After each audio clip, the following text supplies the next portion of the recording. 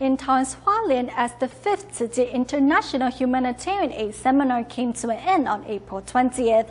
Today we take a closer look at some specific inventions that were showcased by the Industrial Technology Research Institute and Daai Technology. In total, over 200 participants from 4 countries came together to exchange ideas and learn from new disaster relief technology. Dozens of participants gathered together to learn from one Tzu Chi volunteer on how this charging station works. This charging station is designed for disaster survivors who can use it to charge electronic devices, like cell phones. Media volunteers can also use this charging station. Later, volunteer Yan Shengyan demonstrates a light bar and its uses in disaster areas. You can clip the light bar onto a desk. With its magnet inside, it can be fixed in this direction and that direction too. In addition, you can also hang it on a hook. It lasts 8 to 10 hours before needing recharging.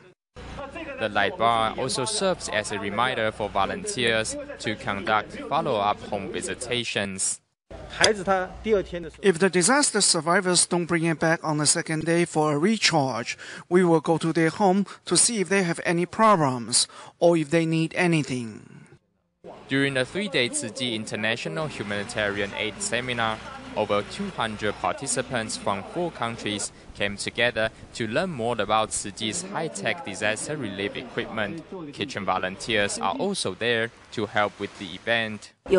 Some participants prefer spicy food, so we prepared spicy meals. For those who prefer strong flavors, we also prepared meals that can satisfy those appetites. Later, participants seized the chance to learn from each other, hoping to do a better job in future relief work. Another stall showcases flexible blackboards made from PET bottles.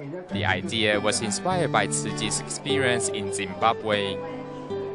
In Zimbabwe, thousands of students have class outdoors with wooden planks serving as their blackboards.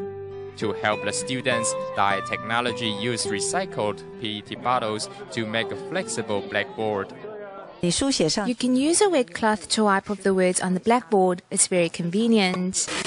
Showcasing a bike-powered water purifier is researcher Chen Jianhong of the Industrial Technology Research Institute. He personally joined Tzu Chi volunteers in the Philippines to better learn the needs of Typhoon Haiyan survivors.